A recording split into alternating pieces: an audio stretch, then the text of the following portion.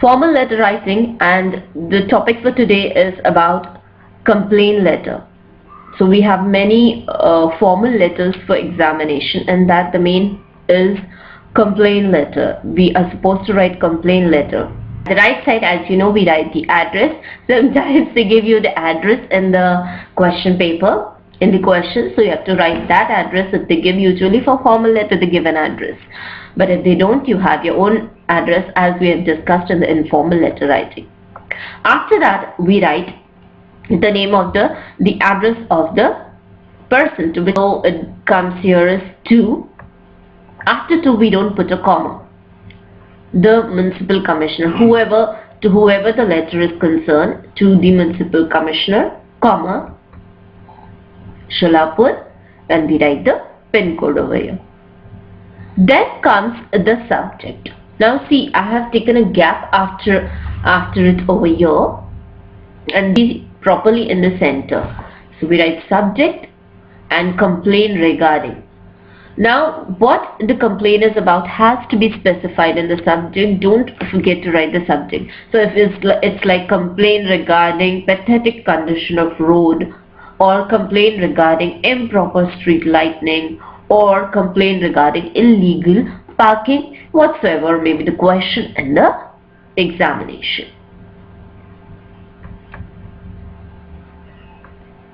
You start with respected sir. All these things have to be learnt well before, even like the first paragraph, as I said. Now these are some sentences which you have to learn. I insist you to mug up if it is the question of writing the exam paper or you're appearing for the examination.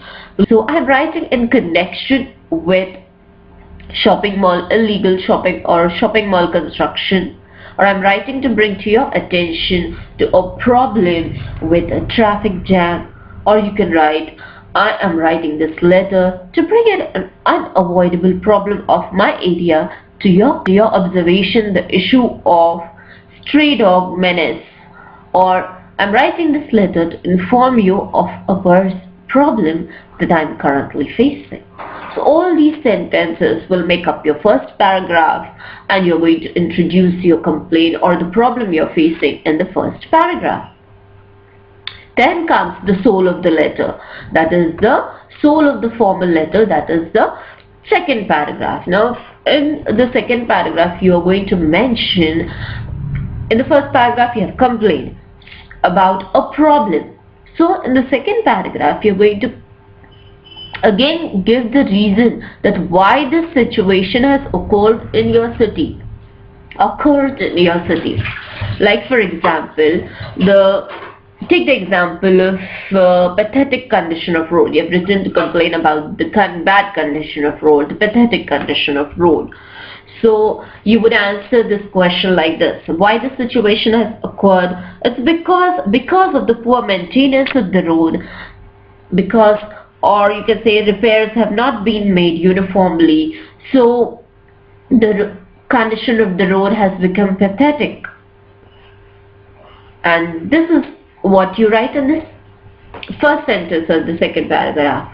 Then you can write, what is the consequence, result? Now this problem has occurred. What is the result of that problem? What is the effect of that problem on the people, on you? Like you can say, it is causing inconvenience for walking during rainy season. The water gets filled up in the potholes on the road.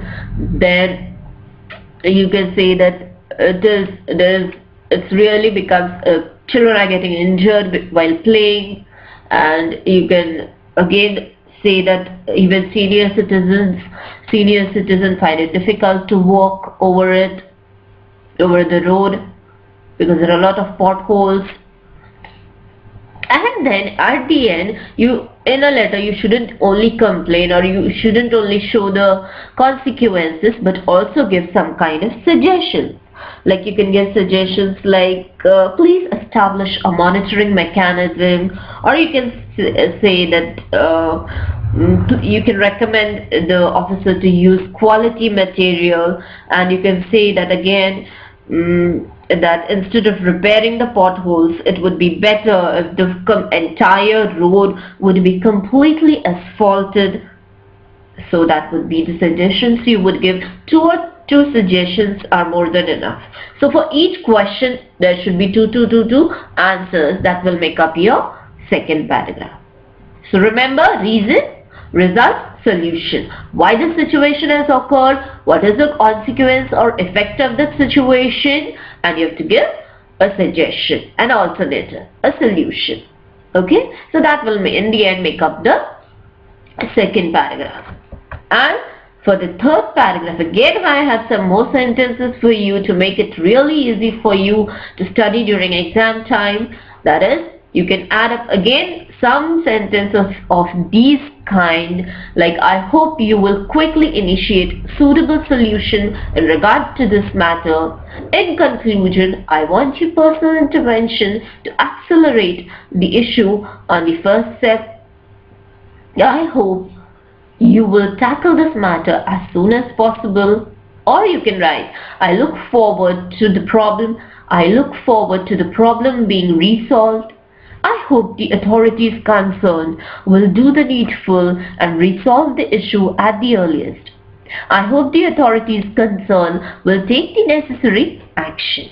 And in the end, we write over here, thanking you, and complete with the subscription. That is yours sincerely or yours truly. Again, after your, you don't put an apostrophe, you write directly S and then sincerely, comma, XYZ. So remember the spelling of sincerely, since and R-E-L-Y. And then the entire letter would be seen in this way.